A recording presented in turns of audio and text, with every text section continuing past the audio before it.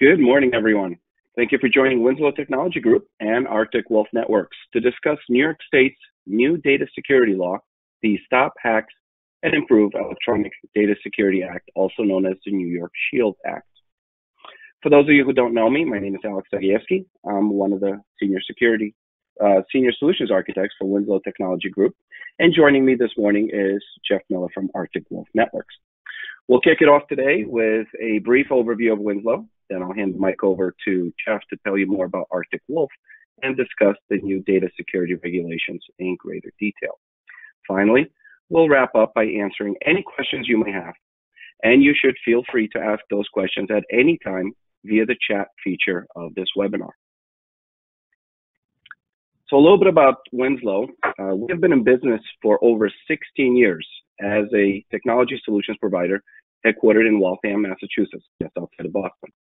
We have a distributed workforce and recently opened satellite offices in Charlotte, North Carolina, as well as New York City. We aim to identify and develop expertise in game-changing technologies, like our partner, Arctic Wolf. Winslow works with customers, like you, to tailor technology solutions that solve for both today's problems and tomorrow's opportunities. We specialize in both hardware and software, as well as services for the core data center, end-user compute, and cybersecurity. Winslow is a Dell Technologies Titanium partner, and we're proud to have industry-recognized awards, including both Dell Technologies Partner of the Year and Arctic Wolf Partner of the Year for 2019.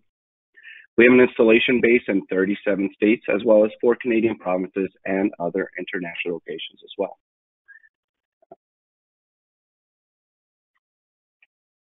Regarding cybersecurity, Winslow services follow the NIST cybersecurity framework, and illustrated here, a bit of an eye chart, I'm afraid, is how the various technologies and services we offer line up with the 5 pillars of that framework. And with that, I'll turn it over to Jeff Miller, who will introduce Arctic Wolf and lead our session on the New York SHIELD Act. Jeff, over to you. Thanks, Alex. Well, I appreciate everybody joining today. I know it's 30 minutes of your time, but it's 30 minutes well spent. We'll get into the SHIELD Act shortly, but Arctic Wolf is here to protect you guys, here to help you out with the SHIELD Act. We know about it, we understand it. I'm physically in Albany, New York, so when it comes to New York legislation and access to the people who write the laws, I'm just down the road. So I've got a pretty good understanding of what's going on and how to help you guys get compliant. Arctic Wolf is a company that helps other companies determine if they've been hacked and stop the bleeding before it becomes a company-ending event. That's why we exist. And just like Winslow, we do align with the NIST cybersecurity framework in the 5 pillars you see in the middle. So again, we're here to help you not only be compliant with SHIELD, understand SHIELD, but also, even outside of that, help you manage risk and detect and respond to incidents in your environment.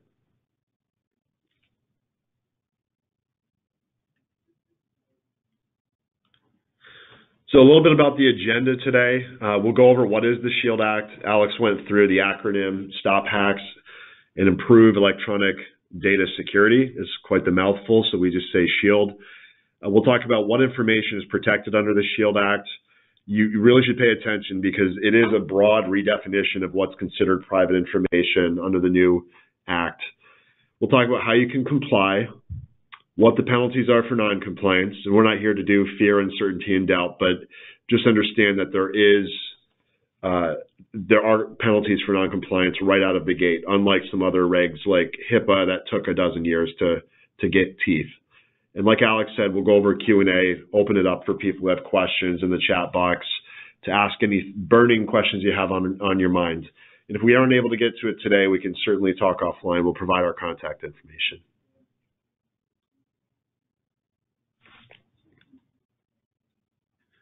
All right, let's move to the next slide. So again, the New York State SHIELD Act is why you're here today. Again, it's an acronym for Stop Hacks and Improve Electronic Data Security. Let's move to the next slide. So why do we need an act like this? Well, first of all, it's not a new regulation. It's an amendment to existing New York State general business law. So if you look that up, 899-AA, that is New York State's breach notification law. It affects any business, for-profit, non-for-profit, that stores information of New York State residents. It is not optional. You can't say I'm too small. You can't say I don't have enough revenues. There's no exemption whatsoever with the SHIELD Act. So if you historically have not had to comply with things like PCI or HIPAA or any other regulations, the SHIELD Act is mandatory. It's not optional. And in itself, it's not a brand new law. Rather, it's an extension, again, of existing New York State breach notification requirements. It's pretty hot off the press. Governor Andrew Cuomo of New York State signed the SHIELD Act on July 25th, so just a few months ago. It goes effective March 21st. So we're looking at today's February 12th. So that's just a few weeks out. The act becomes effective, and failure to comply with it means, of course, penalties, like we said. The act itself is, again, it's a breach notification law, but within that law, there's a significant component that talks about strict data security requirements. In other words, what controls must your business or your organization have in place to protect private information of New York State residents? And the law outlines what those things are. So that'll be part of what we talk about today. All right, let's move to the next slide.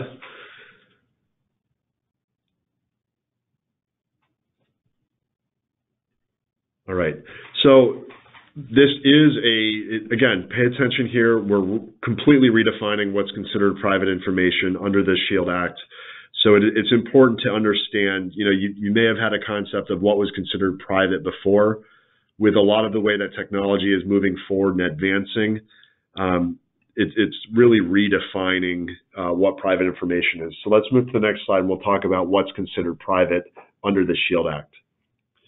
So intuitively, I think we all understood, last year or 5 years ago that, Jeff Miller plus 123 Main Street, if that was my home address, or Jeff Miller plus has asthma, like a medical condition, or, any kind of personal identifiers like that was considered private information. It was almost just understood on a street level by anybody and everybody. Under the SHIELD Act, there's new categories of what's considered private information. For example, on the bottom bullet point here, if I have your username and let's say your mother's maiden name, which is an answer to a security question to get into like a financial account online, that's considered private information. Even if that username isn't directly, there's no correlation to an individual person per se that ties it back to you. That is now considered private information, which it wasn't before. In the middle here, you see credit or debit card information without any additional identifying information. Again, that's new. That was not considered private information before, just the mere credit card information on its own. Okay, so those two categories have now expanded what New York State considers to be private information worthy of protecting, and of course, worthy of notifying consumers if there is a breach. So it's important to say, okay, well, this is what my policies and procedures were in the past. Now with this additional information, do I need to make any changes? And really ask yourself that question. Now that the definition is broadened, do we need to take another look at my data protection practices? The answer is probably yes. All right, let's proceed. All right. How do we comply, right? That's why we're all here today. Let's move to the next slide. We'll talk about what is meant by breach notification. So in addition to the New York State SHIELD Act redefining what is considered private information, it also tightens what is considered a breach. And it used to be the fact that if somebody went into your network, stole a database of consumer information, or maybe you had a user who wasn't paying attention and left their laptop out in public and somebody got access to that laptop and stole it, access to the information that was private was considered a breach. We all know that. We all understand that. Under the New York State SHIELD Act, mere unauthorized viewing of private information is now considered a breach. even if that data never leaves the company's network. So understand that that now broadens the definition of what is a breach, and therefore when you have to notify different parties. So speaking of when, this SHIELD Act now gives companies 3 days or 72 hours to notify affected individuals that their information was part of a breach. Even if that data wasn't stolen, even if it never went on the dark web, if it was just viewed by somebody who did not have the privilege or the explicit access to it with permission, that's considered a breach, and you have 72 hours to notify consumers. You can't do what they used to do 2, 3, 4 years ago and say, hey, guys, we had a hack back in May, and, it's September now, and now we're going to let everybody know once we had a chance to get our ducks in a row and come up with a pretty PR plan. No longer is that acceptable. 72 hours is pretty aggressive, you might think, and I would agree with you. But if you have a strong incident response plan in place, it's not unmanageable. You have to notify consumers if it's their information that gets stolen. You also have to notify the New York State Attorney General's office. The New York State Attorney General's office is the entity that is enforcing the New York State SHIELD Act. In addition, if there's medical information or other types of information, you might have to notify the Health and Human Services Secretary and other entities as well, depending on the nature of the data. Now, in terms of how do I comply with the Act, there is a statement within the New York State SHIELD Act that says if you can already demonstrate compliance with the Gramm-Leach-Bliley Act, HIPAA, or the New York State DFS regulation known as 23 NY-CRR 500, any one of those, if you are able to fully demonstrate with proof that you're in compliance with one or more of these regs, then you are deemed compliant with the New York State SHIELD Act. Great. But you have to be able to demonstrate it. There's no, saying it and not doing it, right?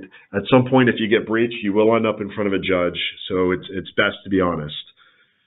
Even though you can comply with these other laws, the most restricting factor is going to be the SHIELD Act, again, with the 72-hour notification requirement. So yes, you can comply with the other things, but you still have to notify affected consumers and the Attorney General of New York State within 3 days, even if you are in compliance with these other regs. All right, let's move to the next slide. So again, it's a breach notification requirement, but a large component of the SHIELD Act is the requirement to implement a data security program with quote unquote reasonable safeguards.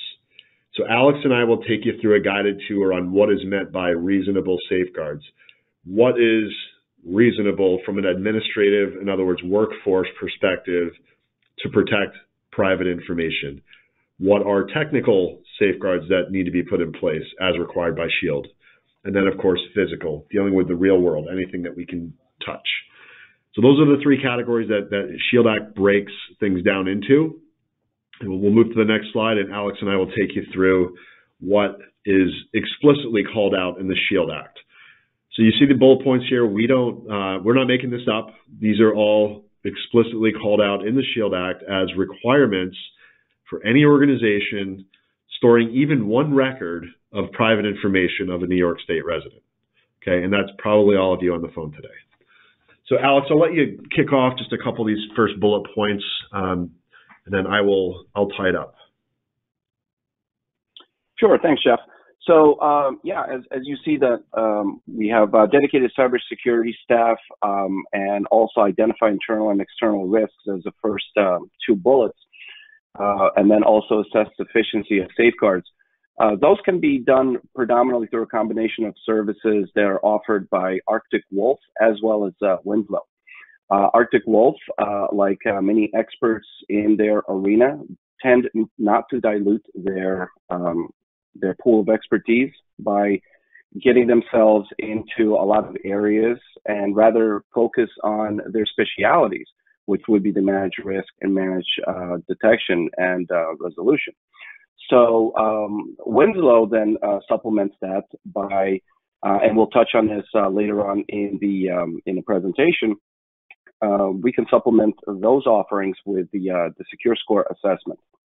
Additionally, however, we also partner with the Winslow Technology Group with providers such as KnowBe4 to provide services such as employee training on security. And then finally, we do have the third-party vendor management functionality as well. Jeff? Yeah, and I'll make a point there, Alex, on the third-party vendor management. When DFS, the Department of Financial Services, really started hammering banking, insurance, and financial services back in spring of 2017, third-party vendor management was a huge section of that regulation, like an entire honking paragraph. And what I'm seeing now with all these newer regulations like SHIELD Act, like the California Online Privacy Act, I'm seeing third-party vendor management become an increasingly large focus of these regulations. And what does that mean? It means if I'm in a position to help secure my company, if I'm the CISO, the CTO, the director of IT, no longer can I just say I'm secure, but I also have to be able to say, and I'm working with people who treat data with regard. So if that's your janitorial staff that's in your building, if that's cloud providers, if you're moving workflows to Office 365 or other areas, you've got to look at who you're plugged into and ensure that they're secure, not just that you're secure.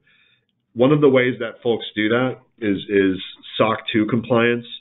So Arctic Wolf, for example, is SOC 2 compliant. What that means is every single year we pay a CPA firm to come in, provide an independent audit of our security controls so that people know when they're working with us that we're vetted with a third party that's not biased in any way, shape, or form.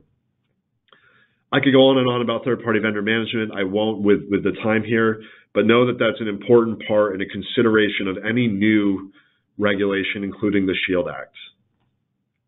All right, let's move to the technical safeguards now. So again, administrative deals with the workforce. Technical deals with the bits, the bytes, the traffic flow, the data itself. Alex, I'll let you take the first two bullet points, and then I'll come in on the third. Sounds good. So the risk assessment is, again, hailing back to the secure score, which is something that we'll touch upon in just slightly greater detail in one of the later slides. And essentially what that's going to accomplish is go through your entire environment and line up how you have perhaps exposed yourself by virtue of just conducting your business in a normal, everyday manner to various risks in terms of cybersecurity. Once having identified that, we can start putting in places where needed various different safeguards that will effectively prevent potential intrusion and so on. As mentioned earlier, Winslow partners with a number of organizations that can very, very nicely address the 5 pillars of the NIST framework. And then on the detection and response side, so it doesn't say in the SHIELD Act you need to have detection and response. What it does say is companies that store private information of New York State residents must monitor for unauthorized access to that private information. We translate that to meaning you need some kind of detection and response mechanism in place. So what that generally means is having some kind of 24/7 by 365 service that's looking for indicators of compromise, active threat hunting, correlating different logs, events, and alerts within the environment to piece them all together and be able to answer the question, have I been breached? Fundamentally, have I been breached is the question you need to know when it comes to reporting in the first place. So if you don't have a mechanism to know that you've been breached, then you're likely not going to be able to comply very well with the SHIELD Act, because that's the whole point of it, is knowing you've been breached and then reporting and showing due diligence when you have. All right. So again, I think people think of cyber laws or breach notification laws as primarily cyber related, because cyber security, stop hacks. You think of the world of hacking as strictly a digital thing, but it's not. You'll see with the physical safeguards we have here, it's important to dispose of data properly. It's important to not leave things out that people have access to. It's important to have door access controls. It's important not to let people in the building if they're not badged. So there's a strong focus, not just on the cyber and workplace components of the SHIELD Act, but also physical protection as well. And I know, Alex, you have a couple of things you wanted to say here. I think you've captured all of this rather succinctly, but it's probably a good moment to bring up the fact that data is breached and unauthorized access, and not just digitally. Physical access is probably one of the oldest methods of stealing data. Yeah, I see that too. So I monitor what's called the Wall of Shame. So the Department of Health and Human Services presides over healthcare organizations, and HHS.gov is where healthcare organizations that undergo breaches of 500 or more patient records must, by law, basically be listed on that wall of shame to show that how they got breached, what the number of records was, and so on. And I would agree with Alex that well over half of those incidents that I see were things like somebody stole a laptop, the laptop wasn't encrypted. It was a dumpster diving incident where records were stolen. It was somebody got into the building. So a lot of times that's the way that information is getting stolen. And of course, the other percentage of time, it's really phishing emails and the standard stuff you see in the news. So physical is just as important, like Alex said, as cyber. Let's move on to the next slide here. So we said it earlier, HIPAA took about a dozen years to get teeth, to really get momentum, and for people to essentially get slapped on the wrist for not doing their due diligence. Right out of the gate, the SHIELD Act has teeth, essentially. So on the next slide, we'll show you what that means. So I think of states like Ohio. About a year and a half ago, Ohio passed a protection act that basically gives organizations a safe harbor if they've got information of Ohio residents and they do all their due diligence and they have all these protections in place. It gives them a safe harbor against legal tort or action against them.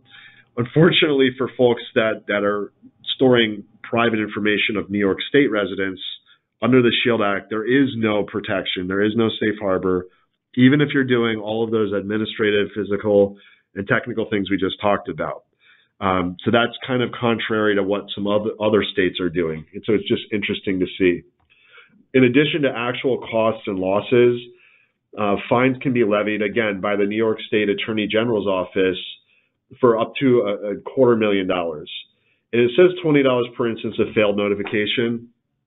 Just an example, if you have one Excel spreadsheet, one database, one file that just manages to make its way out of your network or somebody views it, easily, if you add up the rows in that single file, it could be thousands of rows of private information. So one file could equal $250,000 in fines. And of course, to lob on top of that, any other lawful remedy available, which you know that the lawyers will go after. We don't bring this up to scare you. We bring this up because this is built into the law. And it's super important that your company doesn't end up in a $250,000 loss plus legal fees and other losses. How do you not get fined? Well, you have to, again, notify people within that 72-hour time frame as required by the New York State SHIELD Act. You have to know what the private information is. It broadens the definition of what's considered private. Having a plan in place is incredibly important, and not just doing things last minute, because there's certainly no way you can do it in 72 hours without a proper plan. All right, next slide. I guess I'll grab this one, Jeff. To echo an old saying that I've always been, impressed with is, fail to prepare, prepare to fail. So to echo off of Jeff's words from just a second ago, if you have not made up any sort of preparations, rehearsed the plan via tabletop exercises, and then in fact are met by a breach, probably not a wonderful idea. So to that end, the overall overarching question really is, are you safe?